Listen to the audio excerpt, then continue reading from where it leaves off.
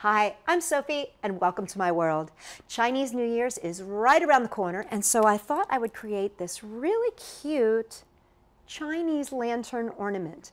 Now this is actually made out of some leftover plastic balls that I had at Christmas time, and I thought that I could repurpose it for a Chinese New Year's craft, and I'm going to teach you how to do it right now. I'm calling this my Oriental Trading project because I did get a good number of these supplies from Oriental Trading.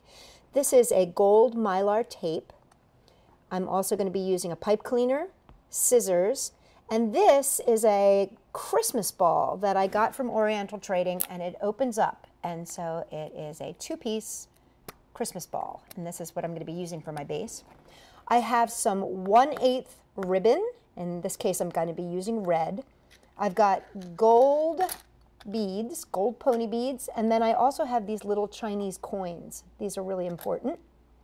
I have black pony beads, red pony beads, and then I have some red crinkle paper. Now, if you can't find red crinkle paper, you could also use red tissue paper. So to begin, I'm just going to measure out about 9 inches of ribbon, snip it, and I'm going to take one of my little coins here, slide it through, and tie it off. And I've given myself enough extra here that it's not going to be hard to tie this off. If you have big fingers like I do, if you have nice tiny little fingers, you won't have these problems. Now, trim that, and then you're going to take your beads. I've got a black bead, slide that on, then a red bead, slide that on, and then a gold bead, and slide that on. There you go. Now, you can take this little end and just tuck it up into your black bead right there. If you want to, you can add a little drop of hot glue or glue to keep that in place if you want to. Now, I am going to put an extra bead in here, and this is going to be a black bead. And I'm just going to, it doesn't have to be a black bead, but I'm going to use a black bead. And thread it through. That's going to be the middle bead that is going to actually go up and into your, up into here to hold it in place. And so this bead is not going to be in your configuration of pretty beads here. This is what I call the pivot bead. This is the bead that's going to hold all the ribbon and all of the danglies. So you just need one of those. Okay, now I'm going to come back with my gold bead and my red bead and my black bead. Now here's the thing, you can do this pattern any way you like. I just thought it was pretty to have the gold on top. All right, now here's where you want to figure out how long you want to make this dangly. I like to make my danglies off center, like I don't like them all to be exactly the same, but it's up to you. So I'm going to give myself a little bit extra here on one side. And so then I take my coin and just tie it off. Now here's the thing. You can do as many of these as you like. If you want to do 4, if you want to do 3, it's up to you. So if you wanted to do 3 danglies, that would give you 6 all total. If you wanted to do 4, that would give you 8. I like to do 2, so it just gives me 4 danglies.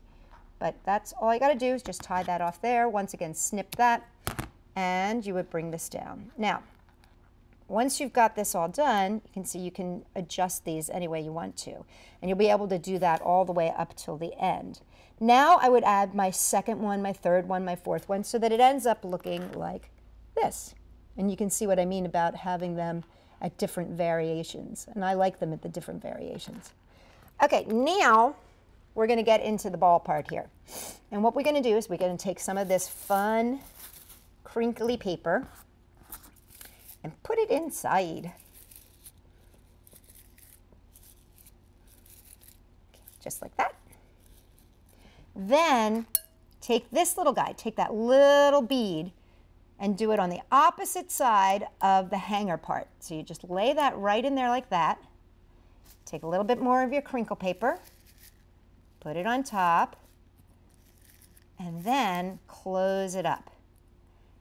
And as you're doing so, try to get that crinkle paper in. Just pushing it in there. The more crinkle paper you get kind of pushing out and in, it makes it really look good. So get it in there and then close her up. And see, that locks those little beads down in there. So now you don't even have to worry about them. They're all in there, safe and secure. Now, the final stage is to decorate it with this beautiful tape. Now, it's up to you if you want to do 6 or 4. But one thing I like to do is I like to start at my top here and come down along the seam. And then when I get to the ribbon, I just cut it off there. Then go over to the other side. And what's nice about this tape is that you can cut it, layer it on top of itself, and it smooths into itself so you don't even see it. And there we go.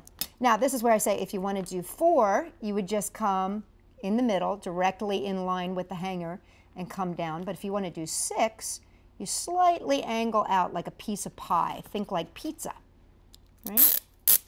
So I'm just going to do a foursome here. So I'm just going to go 1 right there, come on down. This Mylar tape is really great because it's very, very, very flexible. And the other thing that's great about it is you can pick it up and place it, and it smooths down really nice. It's very forgiving tape. It's a very thin tape, but it actually has a lot of strength to it. So you can actually pull on it pretty well. There we go. Just pull that down. Oh, that was almost perfect there. There you go. Now, the last step is just to take that pipe cleaner, run it through the holder opening up there. So you just pull it through, loop it around, give it a little secure by wrapping around, and snip off the extra. And now you've got your Chinese lantern. And that's all there is to creating your very own Chinese lantern. Now remember, you can do it with 6 strips or with 4. You can do it with tissue paper or with crinkle paper. It's up to you. Both are beautiful. For more fun things that you can make for Chinese New Year's and other events, come and check us out, Sophie-World.com.